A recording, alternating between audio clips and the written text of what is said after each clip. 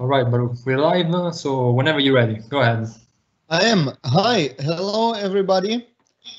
Thank you for having me. I hope you see my slides because I don't. Are my slides up? Yes, it should be fine now. Along Oh, with okay. the camera. Yeah, just yeah. All right. So today we're going to talk about continuous software updates. And before we dive into the details of how to do it or how not to do it, I wanted to talk with you a little bit about why and how we update.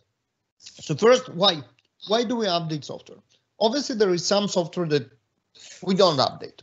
BC is an example. It's a command line calculator, and it wasn't updated for the last 20 years, and it wasn't updated for the last 20 years for, again, very good reason. The command line, the bash, didn't change, and the basic rules of math didn't change. So there is nothing to update.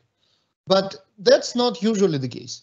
Usually, when we have software that have users, those users want updates. They want new features. And they want new features as soon as possible. Yesterday, now, there is a really hard push to deliver changes as frequently as possible. You can think of your mobile phone as an example. Back in the 90s, if you had your Nokia or Motorola without Snake Game, you didn't have it, and there was no way to get it instead of replacing your phone. The data cable that existed didn't really help because you couldn't install new software or update existing software with it. You could only download your contacts. And then obviously everything changed 2007 actually with the introduction of iPhone, and then smartphones took over our life and brought the concept of software update to our life, and now it's so natural for us we don't even think about it. We just take out our new phone and boom, there is new versions of new apps all the time because we, the users, insist on it, we asked for it, we require that. Another very, very important reason for software updates is security. As software takes over our lives and we do more and more with software, the security vulnerabilities become more and more threat. And you can think about battling security vulnerabilities as you thought about stopping distances when you were in driving school and get your driving license. There are two aspects for stopping distance, the thinking distance and the braking distance. They're very different. Thinking distance is how fast we react. It's about the human brain. Braking distance is about how fast the car comes to a full stop, and that's about the braking pads, the wheels, the road, etc., etc. So two completely different concepts with completely different ways to overcome it. Better alloys for the pad, better roads, better wheels, for the braking distance, and for thinking distance, autopilot, emergency stop, etc. Instead, but those are very different concepts, both necessary. The same with security vulnerabilities. You have three steps: identify that you have been breached, fix whatever it takes. Usually 90% of the time it will be updating a dependency. Either it's your operating system and you need to install security patch or replace the operating system altogether, or it is your vulnerability in your code dependency, and then you need to update your dependency descriptor, your NuGet files, your colon files, whatever you work with, and then you need to deploy the code as fast as possible to production. And the deploy phase, this is where faster updates come into play. The faster you can deploy your code to production, the fixed code, the more secure you are. And to demonstrate, give you a couple of examples of how critical it is. UK hospital system was shut down 3 years ago because of ransomware. The problem was dependency. They didn't update the operating system from Windows XP. There was no patches for security vulnerabilities. They didn't update the dependency. They were hacked. Once they decided to update, it took them very long time to update because it's an important and heavy and massive dependency to update, and obviously they suffered. Another example, Equifax. Almost 200 million or more than 200 million credit records were stolen from a credit agency, Equifax, 3 years ago. Again, dependency. They had an old version of Struts. It's a Java web framework that wasn't updated and allowed remote code execution. So everything was stolen, and it took them 2 months to update the dependency and deploy it to production. So again, deploy as fast as possible, you will be more secured. The problem getting worse with modern vulnerability types like Spectre and Meltdown, and it's getting worse because Spectre, especially Spectre, is impossible to prevent. You only discover that you have vulnerability once you are already attacked. So with this kind of attack, all you have to do is act after the fact, 0 day by definition. It means that here you have to act as fast as possible, including again the deploy phase, which is about software updates.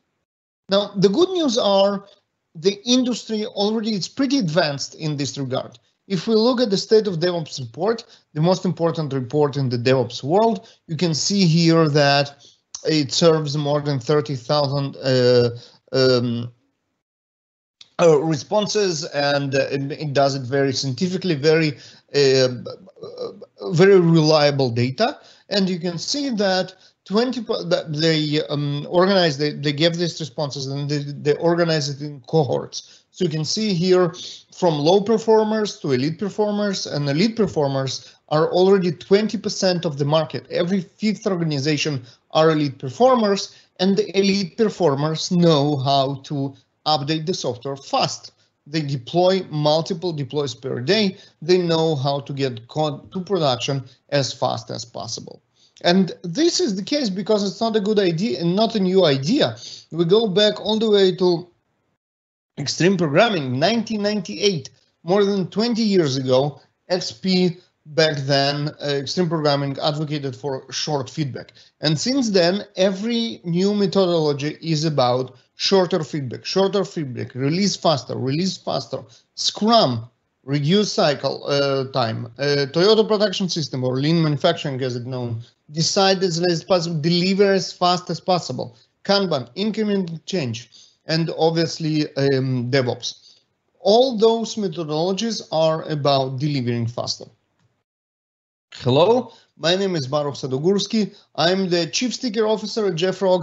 If this event were live, I would be there with you in wonderful Rome that I personally love so much, and would give you some stickers to thank you for being with me. No stickers, so I'm Chief of Developer Advocacy with JFrog. The most important part on this slide is my Twitter handle as jbaruch. It's also on the bottom of every slide if you forget about it. The most important slide of today is this. You go to jfrog.com/show notes, and you will see there the slides are already there. The video I will upload as soon as it got published. All the links, including the security breaches that I mentioned earlier, and much more important, the State of DevOps report. All the links and everything I will be talking about, all the links are already there. A place to comment, to rate, and a very nice raffle. If I'm not in error, those are JFrog t-shirts, which are absolutely amazing. So you can participate in the raffle as well when you go to the show notes. So with that, let's get to work. Let's say I convinced you that you want to update faster, and let's see what happens next. I will give an example of Java. I used to be a Java engineer back in the day. So once Java engineer, always Java engineer. 3 years ago, Mark Reynolds, the head of platform for Java, one of the two most important people in Java world, decided that Java will release faster. 3 years ago, they decided they're going to release every 6 months instead of every year and a half or 2 years or de facto 4 years. So every half a year, there is new version of Java since September 2017. Java 8 was the version back then. So we have Java 8, Java 9, Java 10, Java 11, Java 12, Java 13, and Java 14. 7 Java versions were released since this blog post was published. 7. And then you look at the real world. This is a report by Ben Evans from New Relic. They instrument JVMs for monitoring, so they know exactly which version of Java runs on each and every JVM of their customers, which is majority of the industry. They're very big. And you can see more than 80% didn't move past Java 8. The same Java 8 that was out 3 years ago, and 7 versions since then. And then you go like, what? It doesn't make any sense, because we just were convinced that it's important to update faster, and we are interested in getting the latest updates and getting to the latest Java. So what happened? To understand what happened, we need to understand how we update, how we take the decisions about updating. So here is a nice example for you. Update is available. We decide if we want it. Sometimes we don't want it. It was like Java 9. There is nothing interesting in, then we just want update. But let's say there are interesting features. And then the next question is, are they high risks?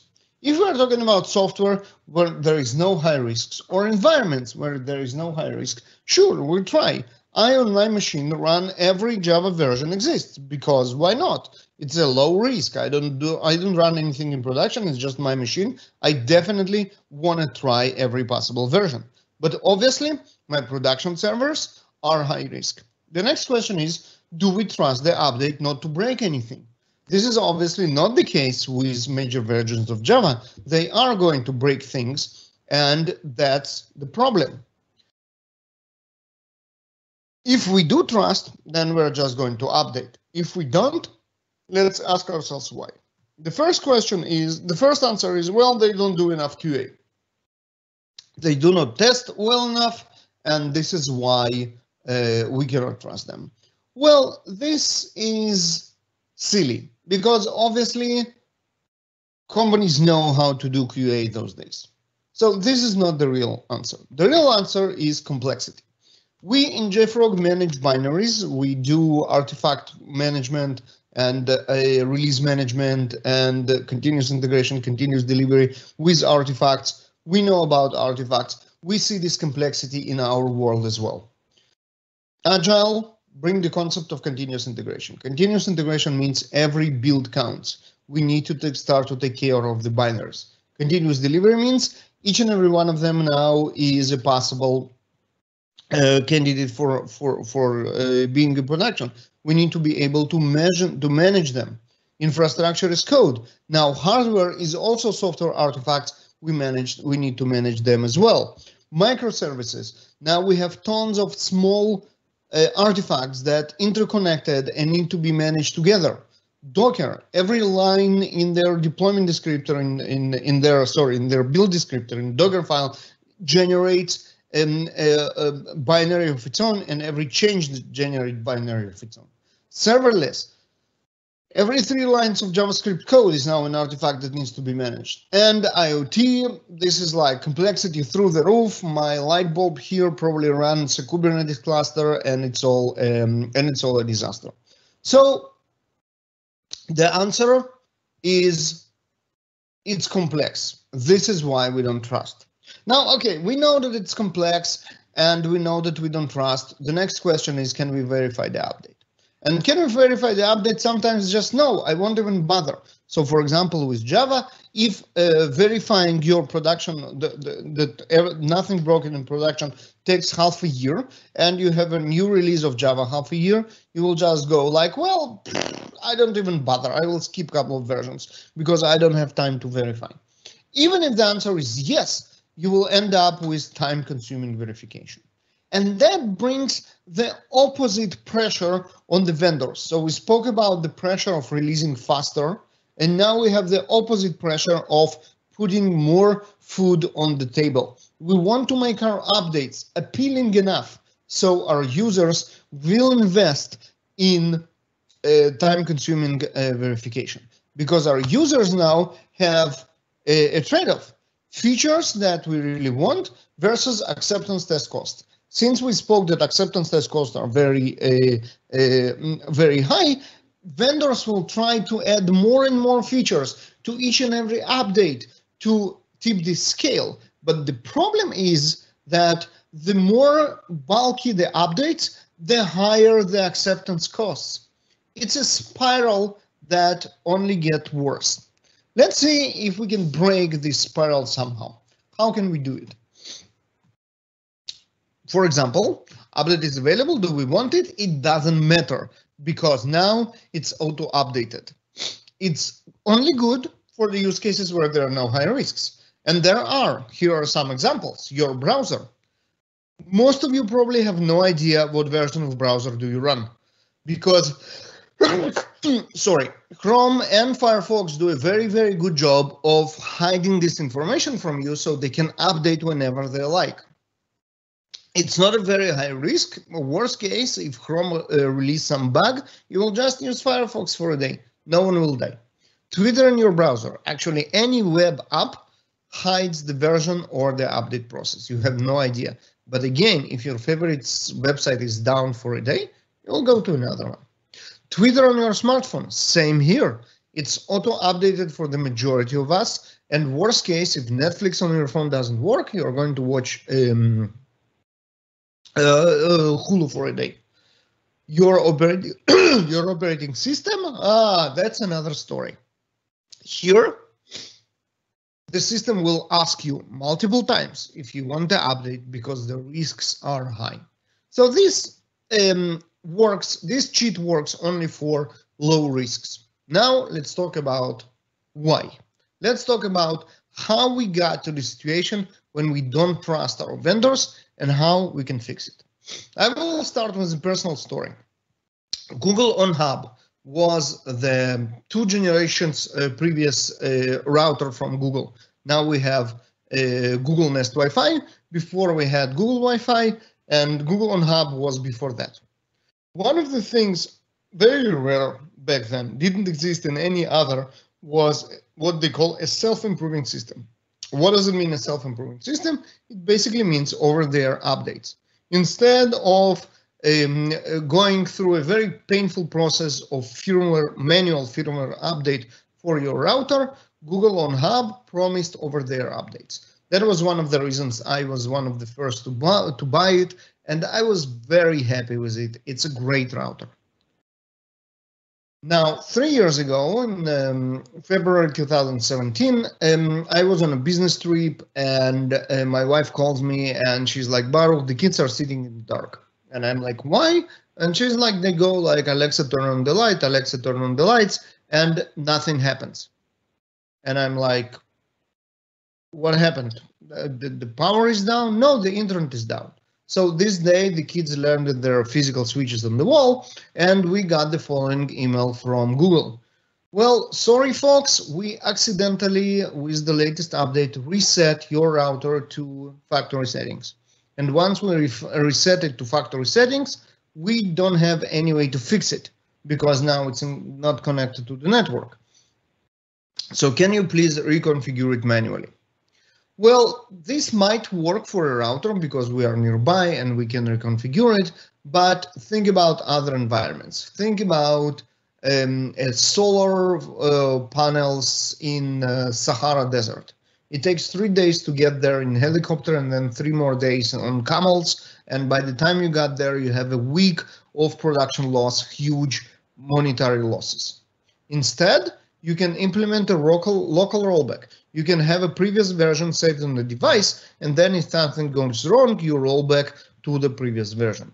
Now, the funny thing is, we know this concept very well, each and every one of us, back from Windows 95.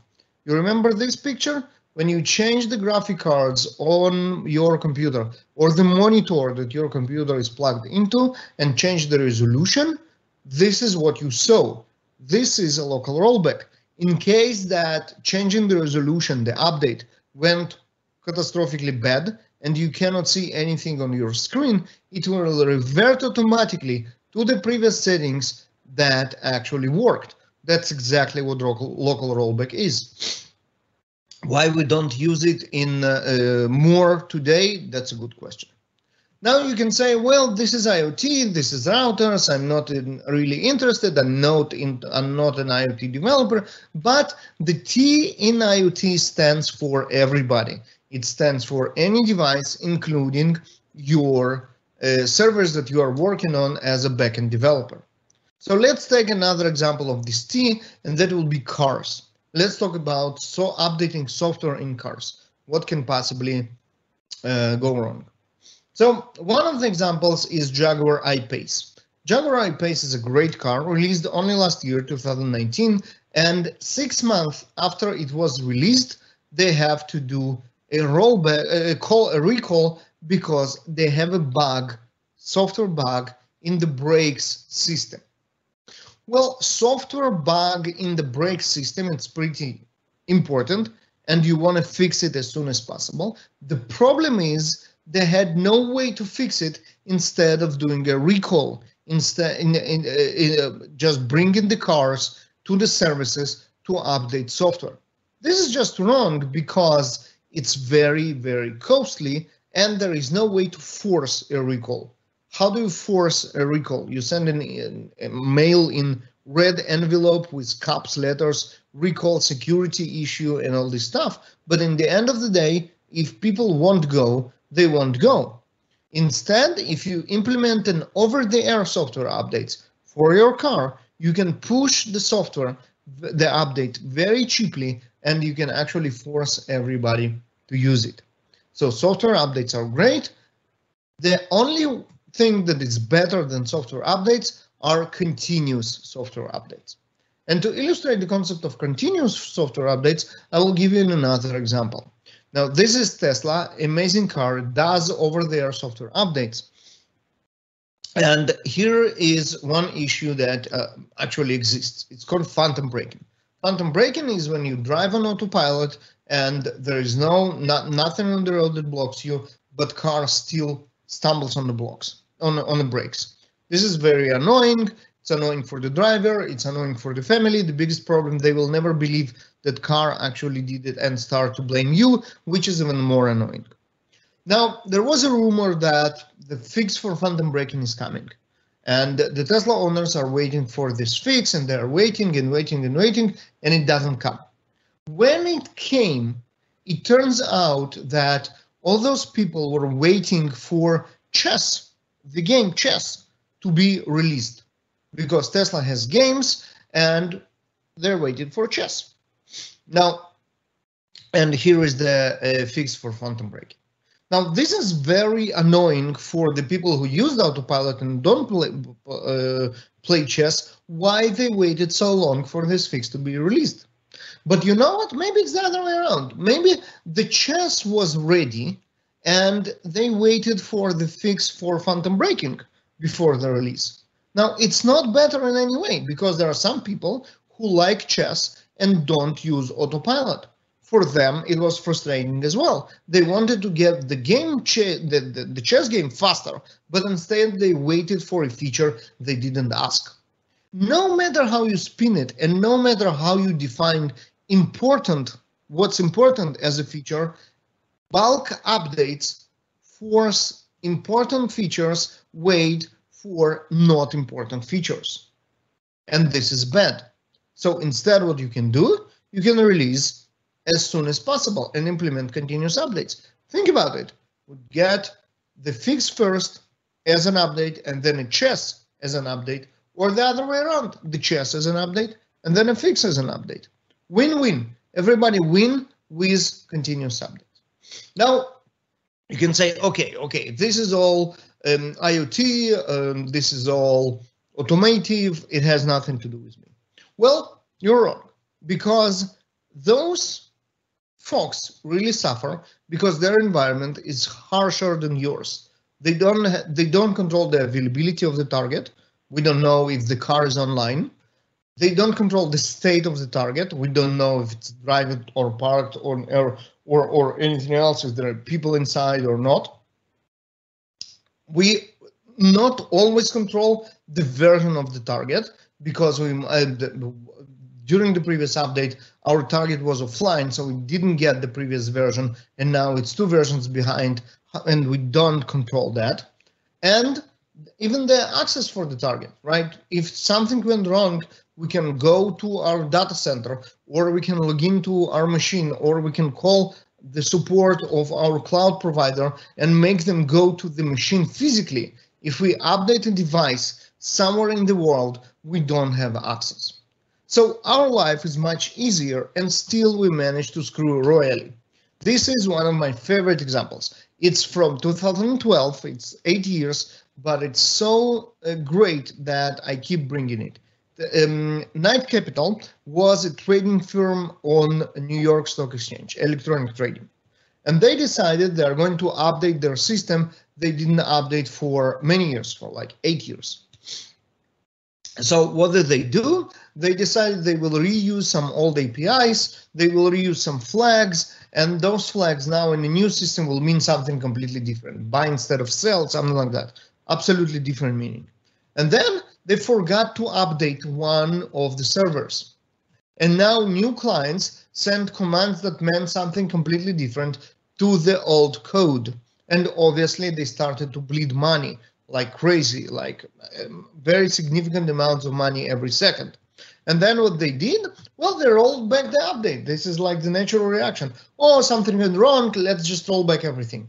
And now all the new clients sent incorrect instructions to the old code, and they started losing $1 million a minute. After $10 million a minute.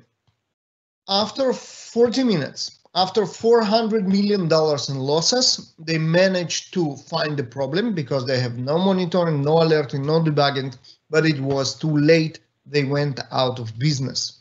This is how security update that went wrong took one of the biggest trading firms in New York Stock Exchange out of business. There are a lot of mistakes and a lot of things to learn. First of all, automate the deployment. People suck at repetitive tasks. People forget to update one of the 8 servers. Machines never forget to update one of the 8 servers. So repetitive tasks should be done by machines via automating. Another one, frequent update. If it hurts, do it more. They didn't update for many years. Probably the people who knew how to update the system weren't even there anymore, and everybody else were super stressed and super panicking than the first time they did it. If it hurts, do it more. Update frequently, and then it won't be as scary anymore. State awareness. They obviously updated the state, they reused the state, and it's dangerous. You need to remember what you are doing, and especially if you have to roll back, what happens there. So this is that. Another example from modern, from last year, again, half a year ago, almost a year ago, Cloudflare. If you remember, it was like a huge deal. Tons of sites went down for 30 minutes because something Cloudflare, which is their DNS server, died. What happened is that Cloudflare deploys new rules to battle attacks, and they deployed one misconfigured rule. It was actually a regex, as usual, that spun out the CPU to 100%, and then the error propagated in their data center, and next thing you know, their status page mentioned affected region Earth. Well, very true. Everything was down for half an hour.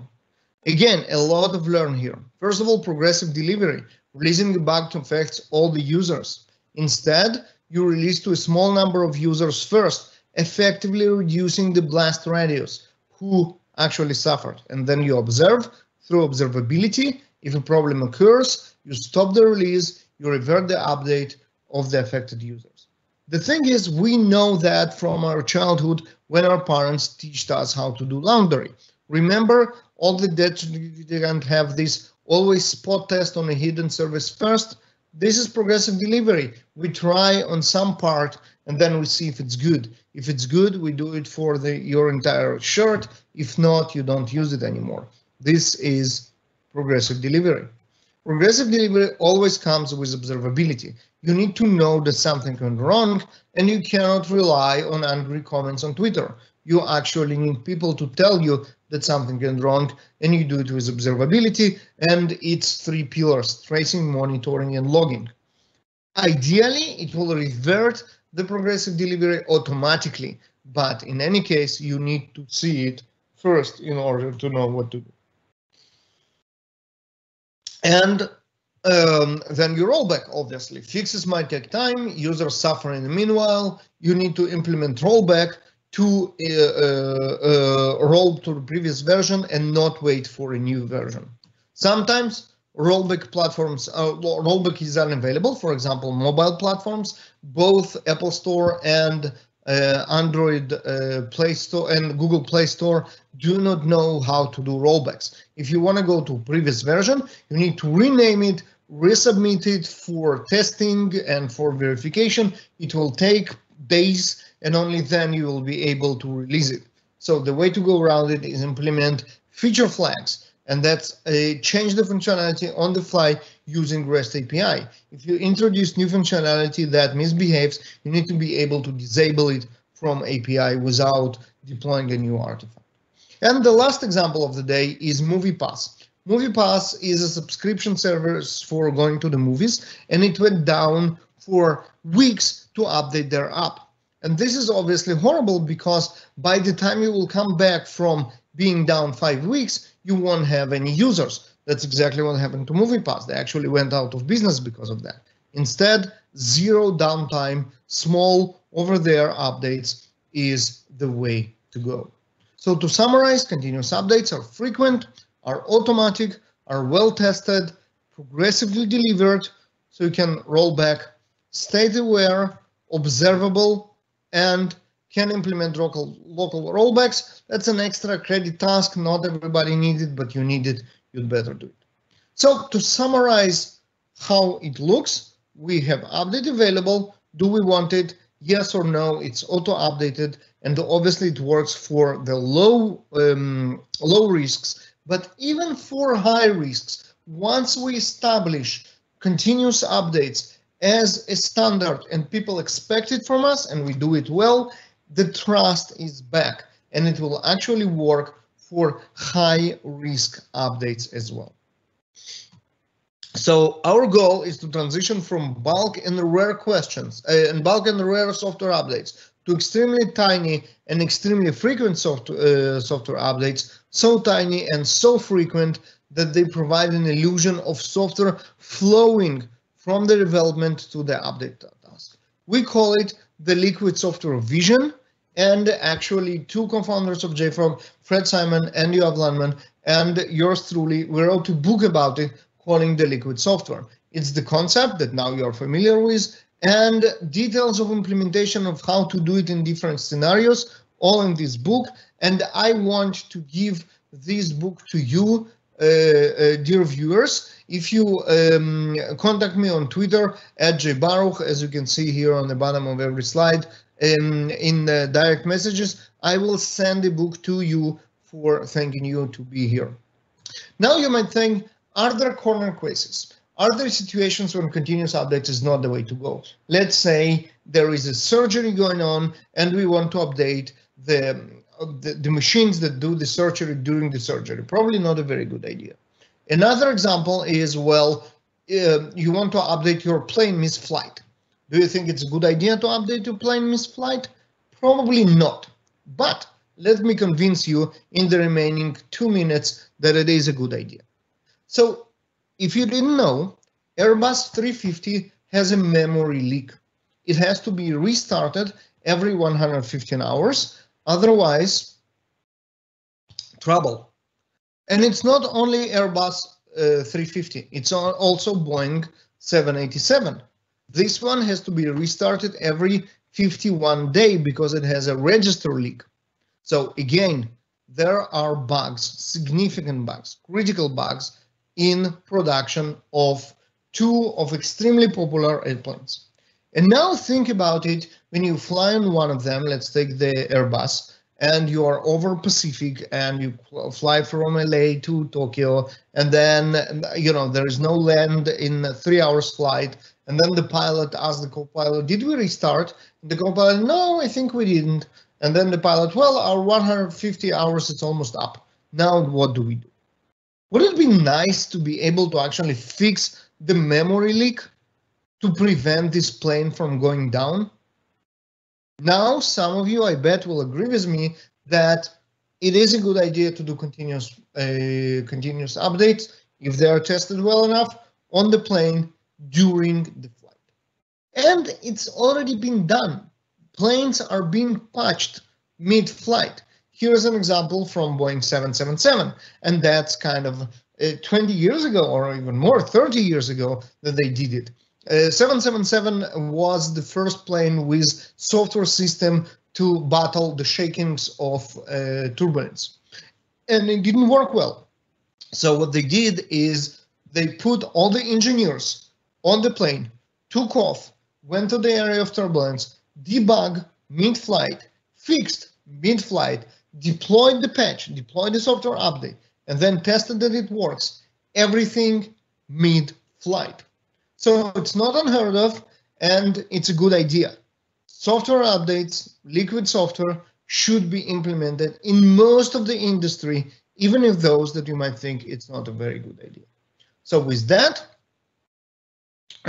questions time and some Twitter ads. So as I mentioned, @Baruch on Twitter. Liquid software is the hashtag of the book. When you talk about it and want to ask questions, use it. Azure Day Rome, this is where we are. So if you talk about this session, please mention our organizers and hosts as well. And liquidsoftware.com, this is where you find more information about the book. Don't forget jeffrog.com/show notes. What you get there is the slides, all the links, raffle of the JFrog t-shirts, amazing JFrog t-shirts, don't forget. And one more thing, again, to thank you all for being here. JFrog has its own user conference, the JFrog Swamp Up, coming up July 1st. July 1st, it's like in 2 weeks. And it will be full of great content, great speakers and great sessions that I really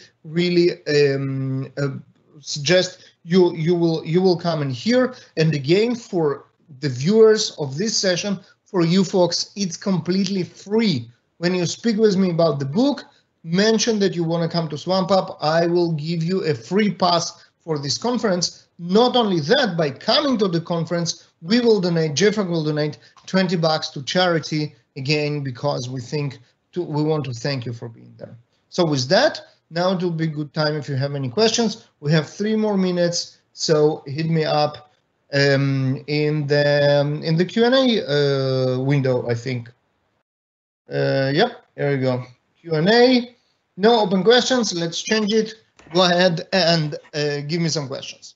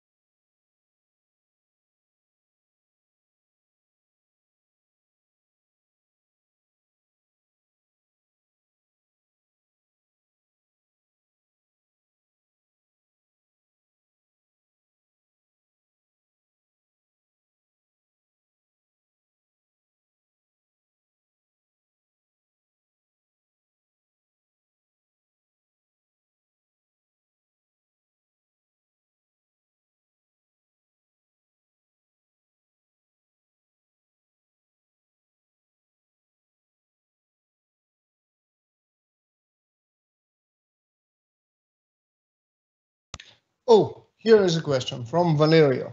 We have a problem in distribution. We have to deploy some customers, some custom data, I guess, to center customer. Any advice? Thank you for this question. And yes, distribution, it's a big and good question, because you might want some DLLs. Okay, some DLLs to center customers. Yes, because when you have flavors of different data, it's again a question of how do you know what should go there. And this is done, this shouldn't be in any way obstacle to doing continuous updates, because in the end of the day, it's just a selection of right distribution bundles. And there are tools to solve it, and the shameless plug, JFrog have one of them. So if you go to jfrog.com and look at our JFrog distribution tool, it's exactly that. It knows how to create the right bundles and then how to distribute the right bundles to the right edges, the right customers, the right servers, etc., etc. So this is solved with tools. It cannot be an excuse for not doing continuous updates. And again, in the book, we go a little bit about distribution as well, so you can find some answers there. But yeah, distribution is something important to pay attention to, but not something that cannot be done.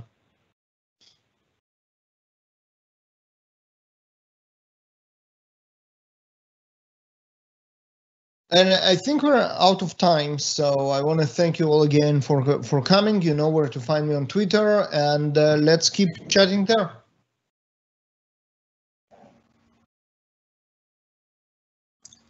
Yes, we are a minute late, so I believe if we have some more questions, we have some space for that.